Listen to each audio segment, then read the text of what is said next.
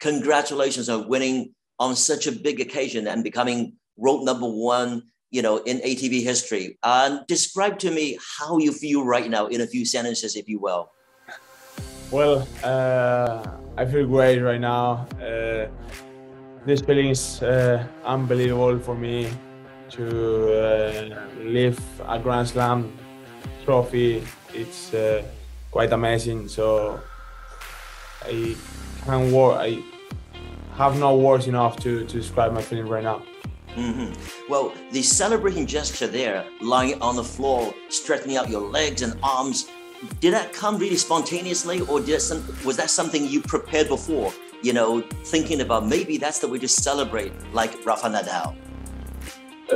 No. I mean, I didn't think about it before the match. I just it wasn't prepared. It wasn't prepared. I finished the last point, and I did this because it happened. It was myself, yeah. Right, absolutely. We can definitely feel so. What was the most scary moment? Was that facing Sinner because he got one match point in hand? Was that the scariest moment, or what were you thinking about? It was when Francis won the 4th set after saving match ball, after having a match ball in the 4th set. A good point for me. I remember perfectly. I had let's say easy backhand, and after lose that point and after lose 4 sets, it was a really scary moment for me. Mm-hmm. Well, you toughed it out, really. So now that you're world #1 and also the youngest tennis player to ever be #1 in ATP history, first Grand Slam title under your belt. So what's next? I think I have a lot of things to improve. I'm still really young, 19 years old. So I have a lot of things to improve, and of course my time is there. #1 of the world. But yes, you said my time came so fast, and obviously it's time to stay there for many weeks, for many months, and trying to be better. Mm-hmm. Would you become the next Rafa, your role model? Many people would ask this question. I don't want it to be the next Rafa, next I don't know, the next other player. I just want to be Carlos Alcaraz, and I want to make history. I want to make my own path.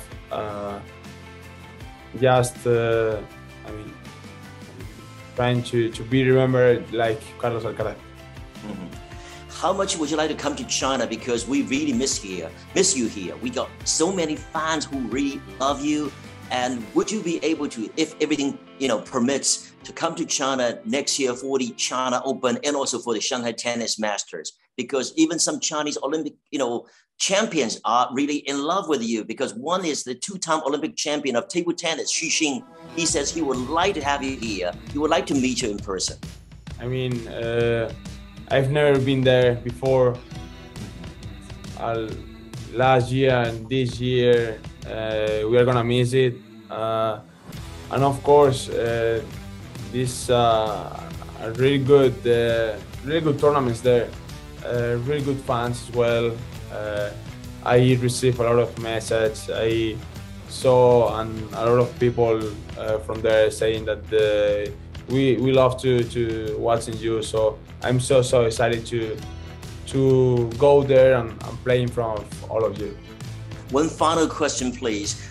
How would you like to keep your feet on the ground now that you have so many distractions, so many people after you? How would you manage to focus, really? I just be normal as I did before, just with my family, friends, a team. Whatever I did before, I'm gonna do the same right now. All right, on that note, we need to wrap up this conversation. I know you're busy. And vamos, Carlos, really, and we are so proud of you. And Carlos Alcaraz the world actually #1 right now in ATP history, and also the newly crowned US Open champion. Muchas gracias once again. Muchas gracias. Thank you very much.